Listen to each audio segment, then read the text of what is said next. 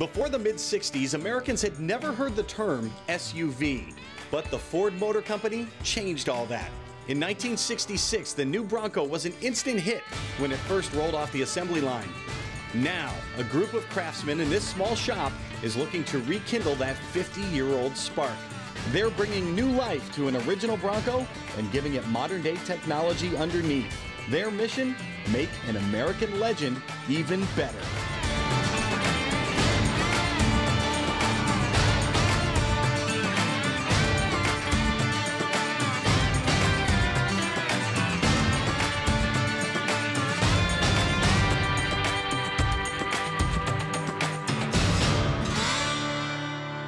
Welcome to steamy Tulsa, Oklahoma. You know, just a few months ago, a local crew here in a small shop started out with only a 50-year-old hunk of steel. Well, their mission was to set out to create a vehicle that looks just like a 1966 Bronco, but drives just like a new sports car that can also go off-road.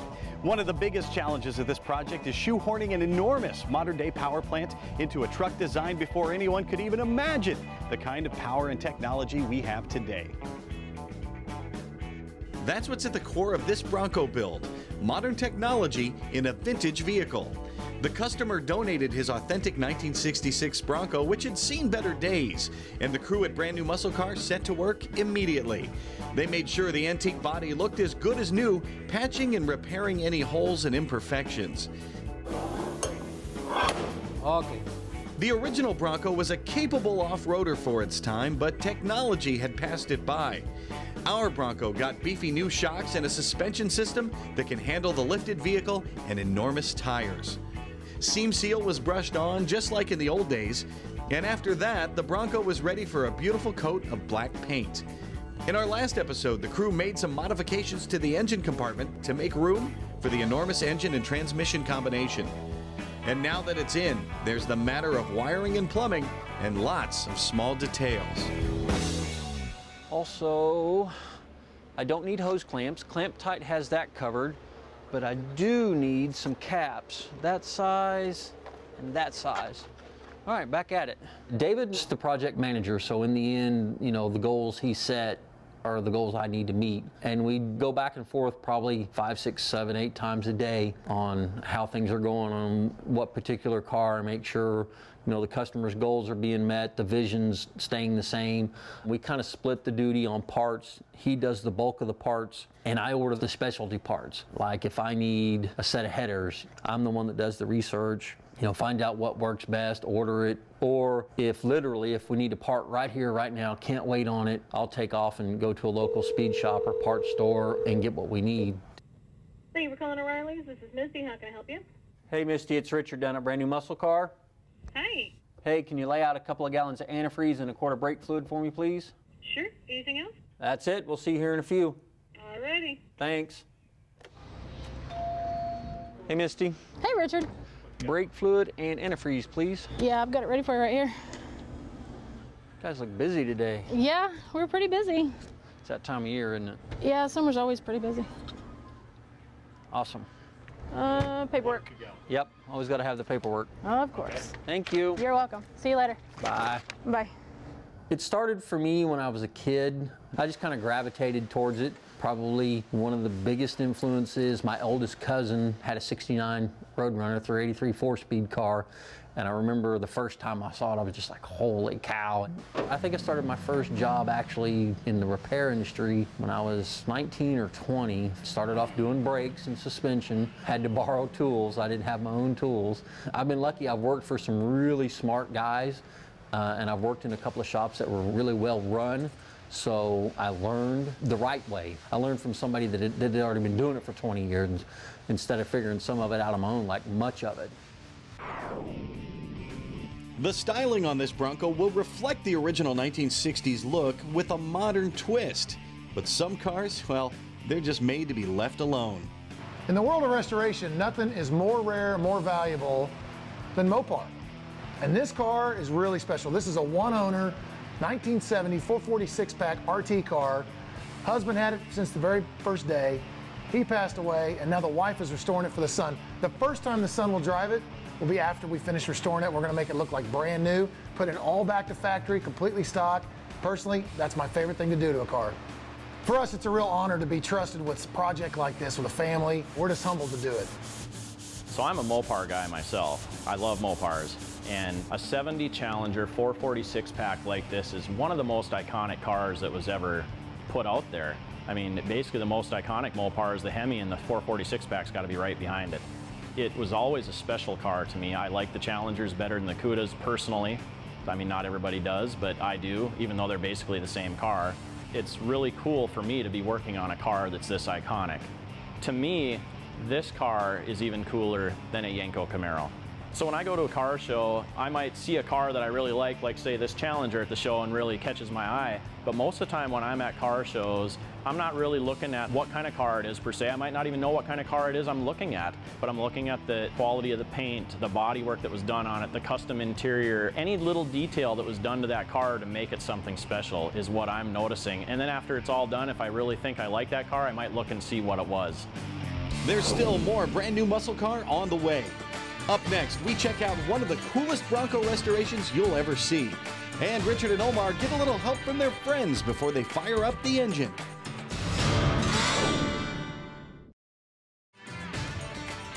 Brand new muscle car Classic Bronco is brought to you by Rust Release, the safe industrial strength rust remover that works. Kicker Performance Audio, living loud. And by Tom's Bronco Parts, the largest inventory around of 66 to 77 Ford Bronco parts and accessories.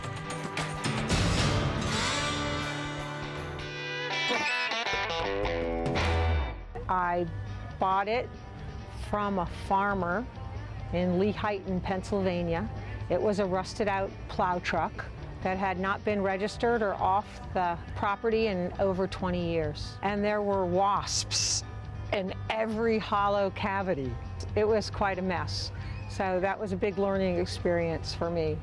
This is the first car I've ever restored. It was a bucket list thing. It will be much easier the next time. A lot of lessons learned along the way. I had a lot of help, actually. I'm smart enough to go to the people who know what they're doing for the different components. So it's not like I dropped off a shell of a car and came back 2 years later with my checkbook and picked it up.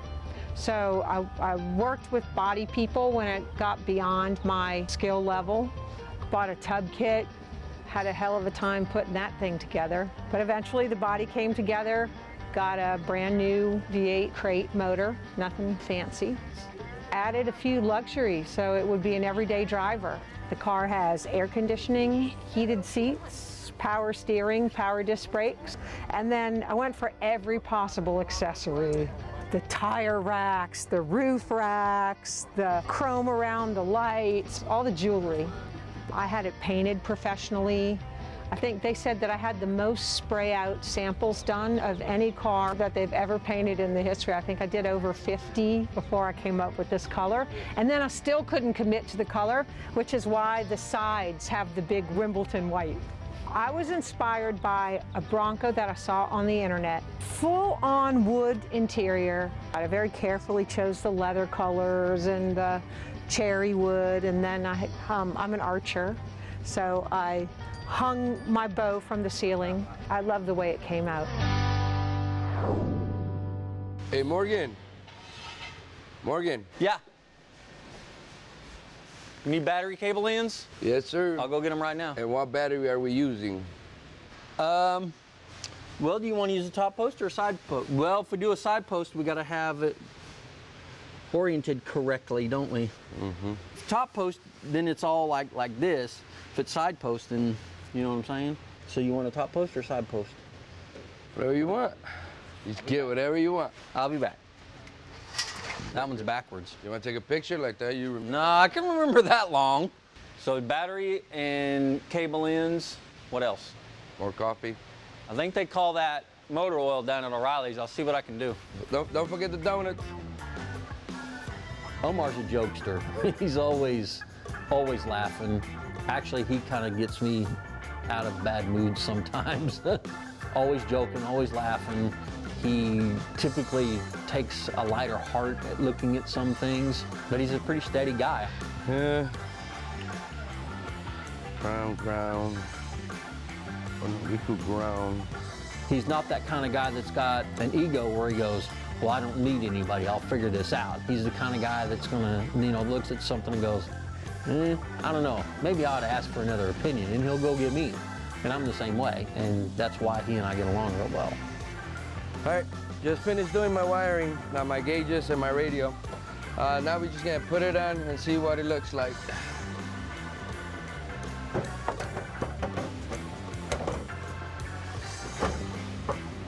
Okay, looks good. Now time to take it apart and send it to paint. When we come back, we learn how the Ford Bronco helped ignite the SUV revolution. And it's almost time to start this Bronco's new engine for the first time. You think it'll start? I got 100 here, says it won't. Oh, 100 says it won't. Learn more about the Ford Bronco story in Todd Zerker's new book. Get your copy of Ford Bronco, a history of Ford's legendary 4x4 at cartechbooks.com and at popular retailers in store and online.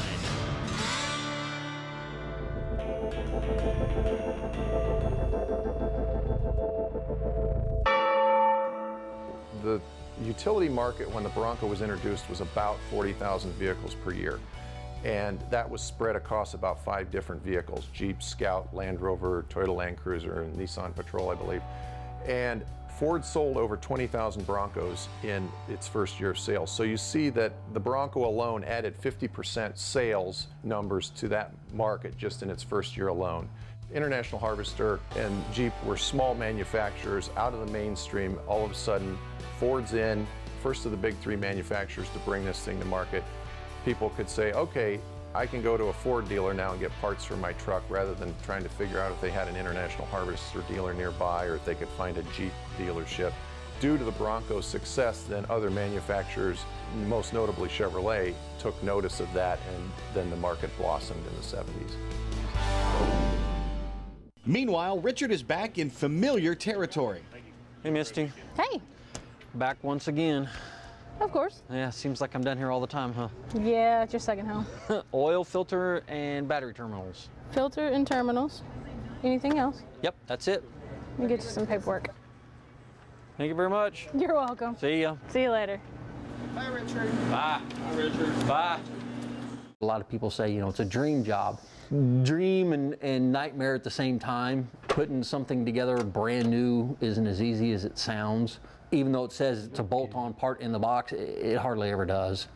For me, a trial run, putting it together, mock-up, whatever you want to call it, is just that. The first time you put it together, yeah, it might be okay and it might work. But the more I look at it, I think, well, can I make this better? Can I make it easier? Whatever I got to do. And that happens a lot. I'm going to go ahead and put a fuel pressure gauge on the fuel pressure regulator. That way we can double check it and make sure we're getting the right amount of fuel pressure coming up front. Should have about 55 to 58 PSI to make the engine run correctly. We'll put this on for now, and then once we get everything dialed in, we'll take it back off. When you're doing out of the ordinary things, like some of the things that we do around here, you might have to take 2 ordinary objects and put them together in an extraordinary way. So you have to find ways to make it work. That's what I like. I like coming to work and going, all right, how am I going to make that work today? The guys here at Brand New Muscle Car can tell you the best way to work smarter is to make sure you have the right tool in the first place. One of the neatest little tools we've found and used is a tool called Clamp Tight. You take the wire, you do the tool, it's very simple, and it makes the perfect little clamp. We can use it on builds, restorations, really any automotive, doesn't even have to be automotive. You can use the thing on your lawnmower. It's just the cleverest little neat tool I've ever seen. The Clamp Tight tool is a very versatile tool. You can use it for just about anything you're putting a hose clamp on. Some of the best applications is actually your air hose in your shop, garden hoses around the house, battery cable fixes as well. It's a great emergency tool, your header wraps. One of the best applications for mariners or sailors is your dock lines, your ropes, or mousing your shekels. It's also great on those classic muscle cars where you have these classic tower clamps or the regular worm-fed clamps, which is actually what we're going to show you on the 55 Chevy here in a few minutes. In the meantime, I'm actually going to show you how the clamp actually works. You take your wire, you bring your ends together, and you make a loop. You feed your ends through your loop and pull it tight. Now I'm going to do that one more time, the exact same way around, right up through the center of the first one, just like so. Go through, make sure you're not cross or twisted. You want a nice even seal. Now, we take the tool. Take the nose of the tool, push it right up underneath of the loop, then you wrap it up and around each of the pegs, and then twist it together like a bread tie. So we're locked in here. We're gonna start tightening it up. You'll feel it just like a regular worm-fed clamp. You feel it get nice and tight. So we're tight. We're gonna go ahead and flip that tool all the way over itself. Back that nut off. The tool pops away. At this point, you're gonna take a pair of cutters. About 1/4 inch is all you need. And then once you press those down, that is your brand new 10 times stronger hose clamp. Better than those classic clamps. If you do want the classic clamp, you can take that hose clamp and just slide it over top. That way you have the new style clamp that works a lot better with still that classic look that belongs with this car. The Coyote engine, big engine, small space.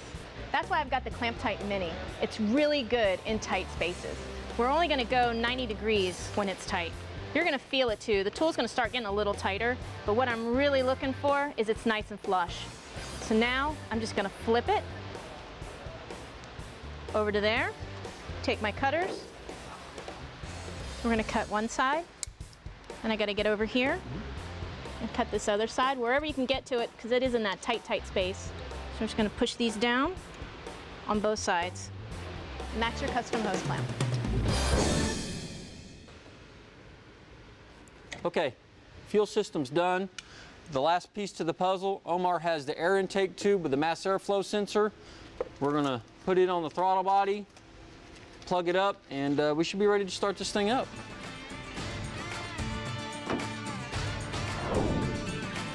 Coming up, Troy's talent extends beyond cars and trucks. Plus, this Coyote comes to life. Turn it on. Let's light this candle. Hit it.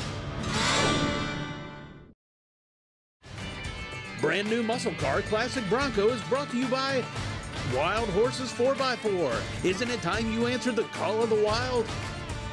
Rhino Hitch, the most versatile adjustable hitch on the market. And by No Limit Engineering. We build them, we drive them, and we test them. When you come through the doors at Brand New Muscle Car, you never know what you're gonna find. Projects from the big to the small to the weird. You never know what you're gonna get. One thing that's evident, these guys are not just automobile painters, they are artists. And that's reflected in the things they do when they're off the clock. I guess it probably started when I was a kid. Enjoyed drawing, sketching, stuff like that. Working on models, typical gateway stuff to art. I owned a car, decided it needed a paint job, so I did that and then started taking it in Vo-Tech in high school and stuff, just where I got my start actually. Started doing custom paint work and then got involved with custom artists, pinstripers, 2 different things is how I kind of started going this direction. I've kind of come into a market where we do, I guess, garage art, house art. Probably the thing that sets me apart is the panels that we use. We hand cut them, we make them, put the borders and stuff on. So we start with decks that are just plain like the silver one, and then we'll candy them a certain color, whatever color we decide, and then start doing the various kinds of artwork. Obviously people have different tastes. They like that kind of art versus the old traditional. A lot of people just like this because it's plain. They can pick certain colors out to match their interior, their house, or their garage, or just whatever. Really, I have customers from all over the country. They usually get a hold of me through the internet. Painting cars and stuff is your daily job, and then this is in the evening where you get to kind of relax. You do what you want, whatever color, whatever shape, whatever size. You know, there's no deadlines, no guidelines. You just kind of have fun and just go with it. Okay, yeah, sounds good. Okay, bye.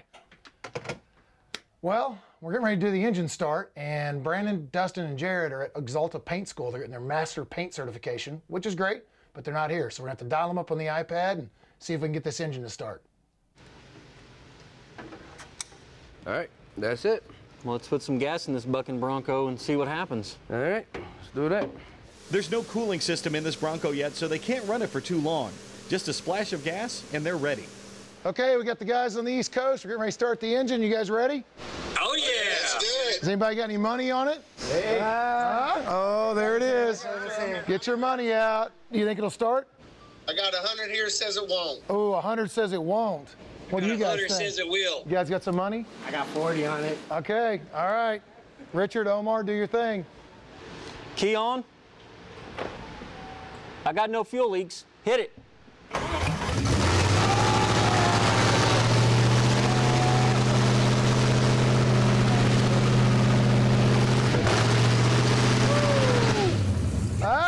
Sounds mean. What do you think? I can't wait to get back. Kathy won. I said it was going to start. I said it was going to start. Here, somebody come get it. I mean, Woo! There you go. Come get it. All right, guys. Go back to paint class. Learn something, would you? Thank you very much. Good work, good work. Good work, boys. All right. See ya. There you go. Nice, man. Nice, fellas. Next time on Brand New Muscle Car. You think this classic Bronco looks great on the outside? Just wait until you see the interior. Come back next week because you don't want to miss it. But I got a lotto ticket and a case of beer, Ford Bronco and a green John Deere, a loyal dog and an old guitar, a little moonshine in a mason jar. I got a pair of boots, worn out jeans, my own little garden with some beets and beans, big front porch with a rocking chair, so much love that I can share. So why can't I write a country song